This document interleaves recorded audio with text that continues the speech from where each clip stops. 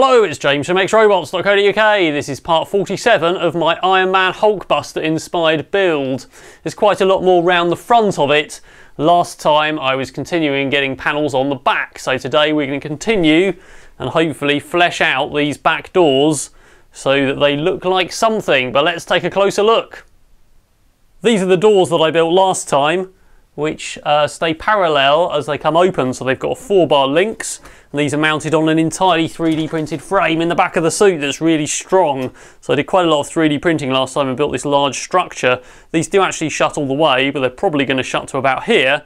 And I've got these curved pieces installed to start mounting the frame on at the back. And we've got this slight gap, which is characteristic of Hulkbuster's back. It's going to be less pronounced on mine. Obviously each side we've got some sort of boosters, some light up sections. And as we move up the suit, there's some more panels that come up to meet the shoulders, and these are the levers that operate the helmet, but I quite like to encase that so it's got a kind of higher back on it there. We can attach some parts to these, but they probably need to be removable so that I can get to the mechanisms that lift the shoulder pods at some point, which probably need looking at again in all fairness, but we'll leave that for another time. So let's have a look at what we're going to do with these back panels.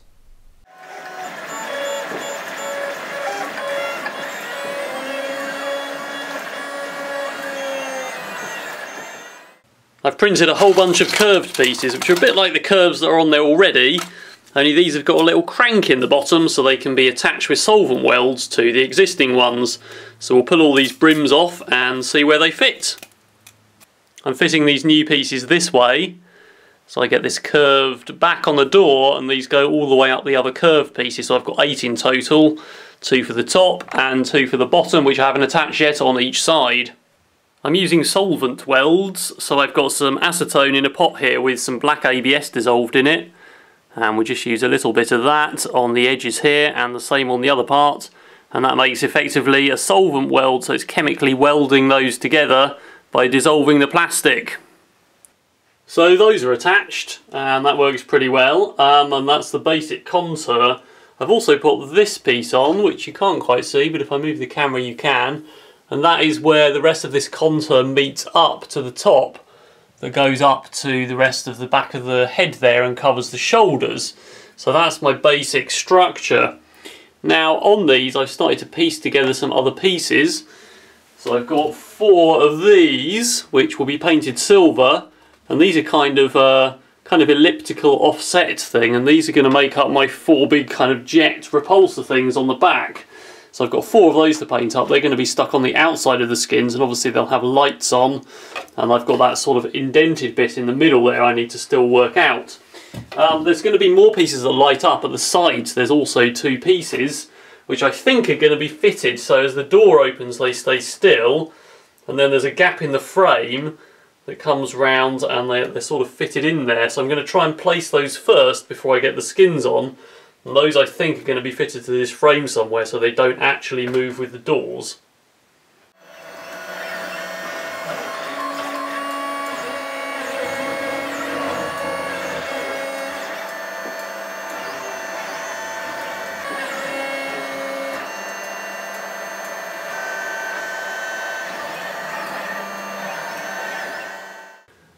Here's one of those vents, so there's one for each side, and I think they're going to sit just here. So they stick slightly out of the skins, and I think I'm going to fix these in place as I say, so as the door opens they stay there and they cunningly fit in between this hole here as it moves. So I may well actually get some foam on this now and skin it up, try and make that cut out and have some sort of edging on it and some other things on the panel. We'll see if we can make a bracket to hold that in place.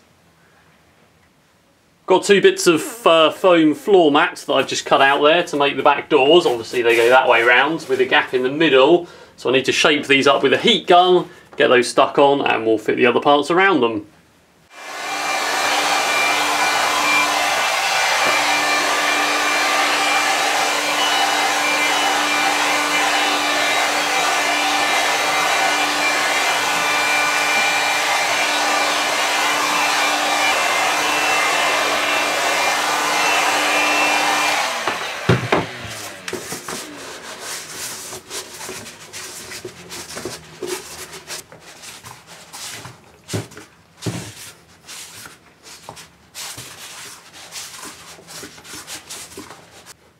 Got one panel installed there, so we just need to stick the other one on the other side and then we can start fitting the bits and pieces to it. Alright, so I've got my two back doors attached. Now I need to mount these things up. So that's going to go there, but slightly recessed. So this comes away and leaves it behind. So in fact it's going to go behind. So what I'm going to do is cut a piece out for this and then we'll make a bracket that fixes this to the stationary parts. There's my cutout that this will mount in. And then I need to make sure this can stay stationary and this fits back between these things. Here's a rather unexciting bracket which is going to sit in there, so the piece facing us now goes on the back of that vent and those two other stick parts sticking up and down go in between the hinge parts on each side. So we'll get a couple of those printed and then we'll stick those on, and I think I'm going to work on the middle part where the doors come closed.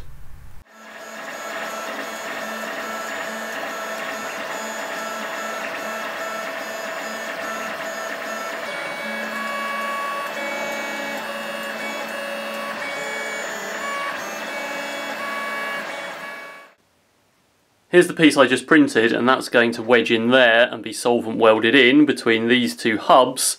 And then this piece, which I've now painted silver, is going to mount onto that as well. And that should allow the door to open around it. But I need to basically place this door correctly and work out where exactly the end stop is, so that I can place this correctly and get them the same on both sides. So we need to put the piece in the middle, which is where the doors shut on each other. So this is the part that goes between the back doors, the blue parts. The green and red parts are the pre-existing curves and brackets that hold those door hinges and currently shape the foam. Between there's a gap, and that's where the door opens, so this is going to be split into 4 parts, mainly for printing. And of course it splits in the middle so it can be opened and up and down so that I can get them on the print bed. And these are all totally symmetrical parts. So there's going to be some more details added onto these, but those are going to be stuck on later. There's also a kind of bigger piece that goes over the top, which is going to be part of the back of the head and possibly at the bottom when I come to do that. But for now the parts are quite simple.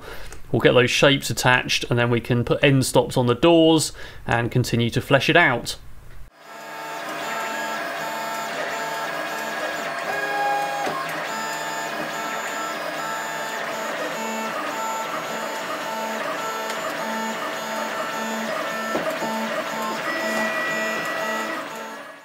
Right, here they are. They're fairly sizable prints actually. These are all printed in ABS.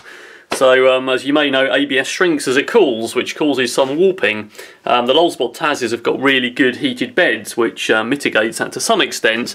We can see there is a bit of warping on the corner there, where it's lifted off the bed during the print and a tiny bit there. But obviously this is right in the middle, so this is basically where they get stuck together and stuck onto the existing brackets. So in fact, the top of them is absolutely fine. I am going to make some other detail parts, as I mentioned, to cover this seam line and also some various other features up and down. So those are going to look fine from the outside. Here's the basic layout of the back now. So I've painted these bits gold. I've obviously put these vents on that are painted silver, and I've mounted these. So now as the door opens, this actually stays put. We'll look at it from another angle in a minute, and these open right out. I've put some end stop blocks in here which stops this from closing too far, so you can't quite see it, but these doors stop just in the right place now.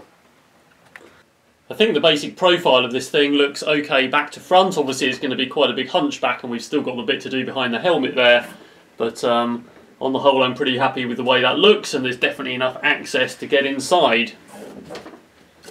I want to do the piece that comes up on the back here, that's the hunchback that attaches to this bracket. Fits on the helmet, and you may remember when I made the helmet and I did all these formed pieces of plastic, I also tried one in floor mat. I almost managed to form a dome in this floor mat, so I'm going to cut a section out of that and stick it in there. So we'll get rid of the corners and things, but we can get a kind of dome thing that comes up behind the helmet, and I'll make some flat pieces that go on here which are slightly curved up the back, and that'll give me sort of 3 or 4 or 5 different layers, so we haven't just got one massive flat piece. We've got kind of depth to it that we can stick all those detail parts on later on. I'm pretty much freehanding this. I've drawn a line that's a kind of contour, and I'm just going to vaguely cut along it. Try and get the bottom edge there, maybe not completely along it, but whatever I think looks good, and I'll offer that up. We'll see how it fits, and I'll probably trim bits off it till it does, and then we'll work on the top corners as well.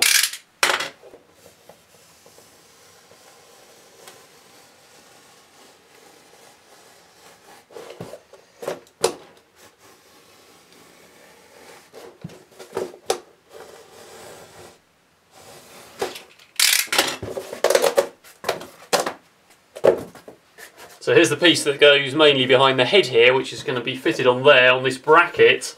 I've just got to be quite careful that my head mechanism still works, and that's these two levers. But fortunately they actually move down out of the way when it's open, so they move away from this. And that means I should be able to put this in, and I shouldn't have too many issues. They do touch it, and I don't think that's going to be a problem. So there we go, I've got the doors working now. There's a slight gap at the top, but that won't really be visible. So that leaves me plenty of space to get in. So we should be good with that, and it shuts up fairly neatly. What I now want is a piece to cover each kind of shoulder blade, if you like, here. So I want to come up at an angle and come over this bracket and head up here and back down behind this. So that piece is going to be removable so I can get to the actuators in the shoulders. This piece of electronics is temporary, so that will go eventually. That controls the helmet. I'll be building a proper control system, but I still need to really get in the back here, be able to get to these motors and things. So I'm going to make removable pieces for now. Whether they get permanently fixed in the future is another matter, but for now, well, I still need access to the parts. I've drawn a few scribbles on this piece of foam. You can just see here and here, and then I'm just going to basically get this ruler and kind of cut this to shape. I did actually hold this up to the suit and draw these lines on, so hopefully they're vaguely in the right place at least. That should give us the rough shape, and we'll shape it up with a bit of heat and make a nice bracket for it, and we should be good.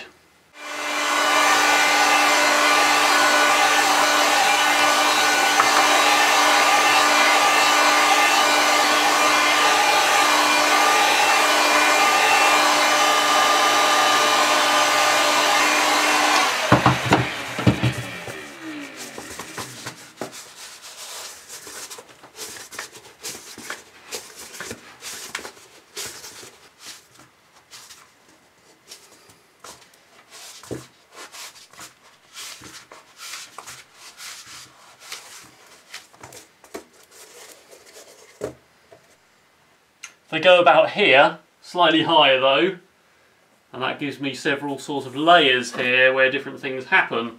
Obviously when this opens, I've got a cutaway piece here so it doesn't get in the way, and when the shoulder bell is on, or the rest of the arm I should say, we've got that kind of characteristic cutout on each side. Don't know if you can just see that, which basically looks like it's where the top of the arm goes. So we need to get the arms on really, and they've got no backs on them at the moment, so next time I'm going to be putting the arms on. For now I think that's an okay kind of shape.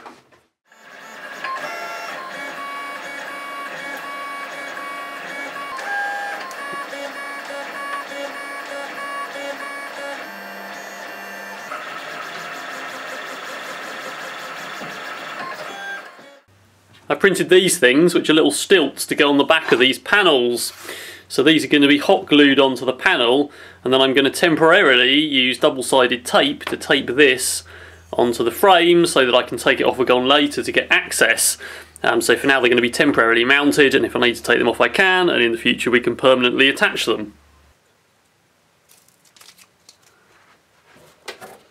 I will just stick that in there.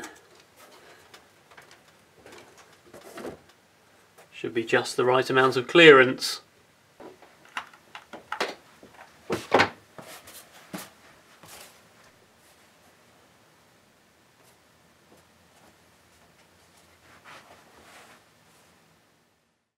Pretty happy with how that's turned out. Really all I've done is stuck some foam on and made a few large chunks of 3D prints, but I'm pretty happy that that's pretty much the flesh of the back, and it really feels like I'm getting there in terms of finishing it off, cosmetically at least.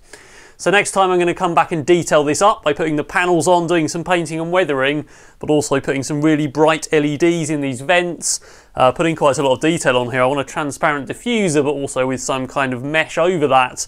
And obviously there's lots of detail to go on the rest of the parts. So don't forget to subscribe to my channel for more updates on this project and my other projects, including lots of Star Wars projects. There's also some social media links in the description to this video, including my new Instagram account. So check there for pictures of sneak peeks and previews of other projects.